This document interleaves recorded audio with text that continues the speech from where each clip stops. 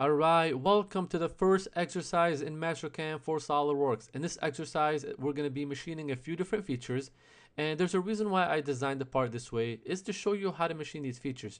For example, we're going to be machining this side right here. We're going to be machining a chamfer, an open pocket right here, and a few radiuses around the part. So this is a pretty easy exercise, and it's a very good beginning exercise for Mastercam for Solidworks.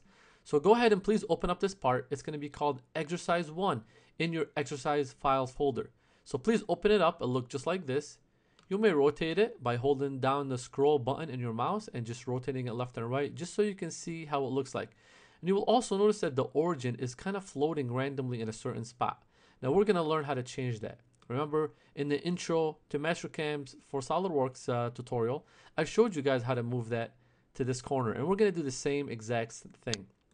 Okay, so let's go ahead and set up our part. So in this session, we're just going to set up our part so we can start learning how to program toolpath in the next exercise, in the next session. So let's go ahead and set that up. So now that we have the part open, go ahead and click on Plane Manager. And you want to make sure that Mastercam top is selected because we want to use the top view. Again, you can create your own view and geometry if you want and select a different view.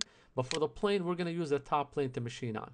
So make sure you have that selected, and both the world coordinate system and the tool plane are both selected. So all you have to do to make sure that, click on OK, and it will select both of them.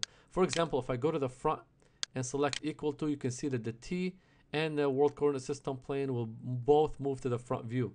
But I don't want to do that. I want to make sure that they're both on the top. So go ahead and click on equals. Second, in the origin, come over here and you're going to see that the origin right there is 0, 0, 0. So for example, this is actually at 0, 0, 0 of Mastercam. But we don't want to do that. We actually want to move it to this corner. It doesn't help us being over here. We want to make sure that we select a 0, 0, 0 start point for Mastercam. So go ahead and select this arrow and come over here. And because there's really not any point above this I can select, remember I want it to be leveled with this side, with the top. But there's only a corner. The only corner I can select is this corner right here. So for now, select this corner, which is a vertex, and then click on the check mark. And now we'll give it the value -5, -1, and 0.5. Now, if you move this a little bit, you're going to see that the X, Y, and Z coordinates are created for Mastercam are moved from here to this corner. But remember, we are actually ½ an inch above that. If you're not sure how far to move it in the Z axis, remember there's the Z, so we know we're going to move it up in the Z. Go ahead and open up your drawing, which I have included also in the exercise files folder, and it'll look just like this.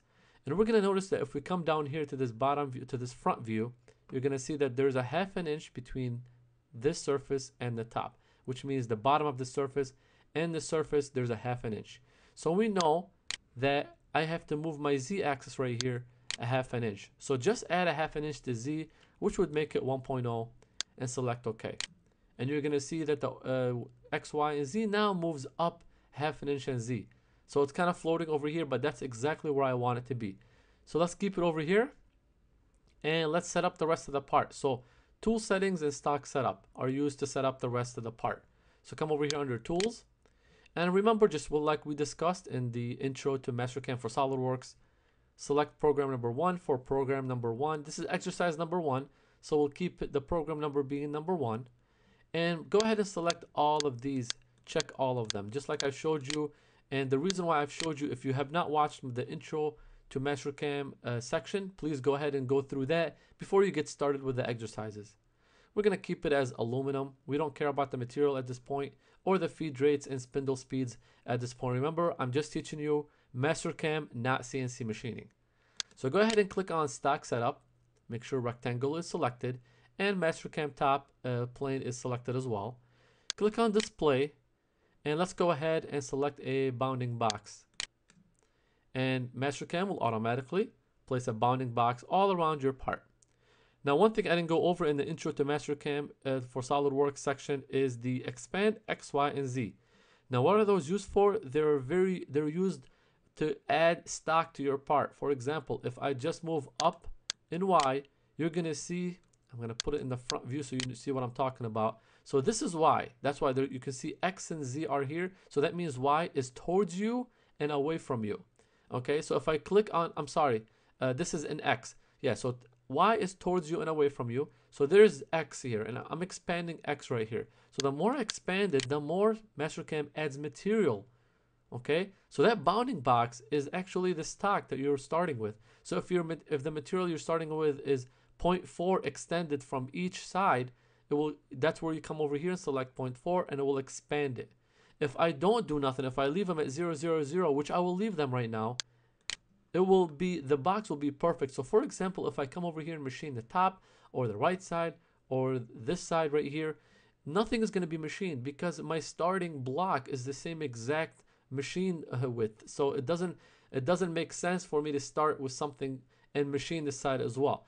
But I'm going to keep it this way just for this exercise, and in the future exercises I will show you how to expand that and machine it. But for now, let's keep the bounding box around this part exactly as it is, and I will expand it in the future exercises. Okay, so keep it at 0, 0, 0, click on OK, and there you go. It's going to say it's a 6 by 7 by 1 inch block, which if I go to my drawing, you're going to see that it is a 6 by 7, 5 plus 2, and by 1.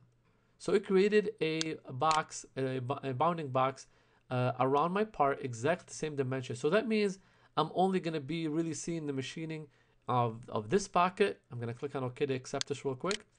So it's only going to show me the machining of this pocket, this side right here, this open contour, and the radiuses over here, as well as the chamfers as well. But it will not show me machining of the sides that on the sides over here. For example, these sides, this one in the back side, and the back sides over here as well, because I did not add any material to be machined. So I'm starting out with a block, the same exact size block that I will end up machining. So there's going to be sections where even though I machine it, nothing is showing up. Okay, and you'll see what I'm talking about in our next session, or in 2 sessions from now, when I machine when I face mill the top surface right here. You're not going to see anything being machined when I verify my operation, because I don't have stock over here. If I put it into the front view, you're going to see that the bounding box ends right here. I'm going to show you how to face mill it, but it will not show you machining because it is equal to the top surface. All right, so in the next session, we're going to start by creating a toolpath for this section right here.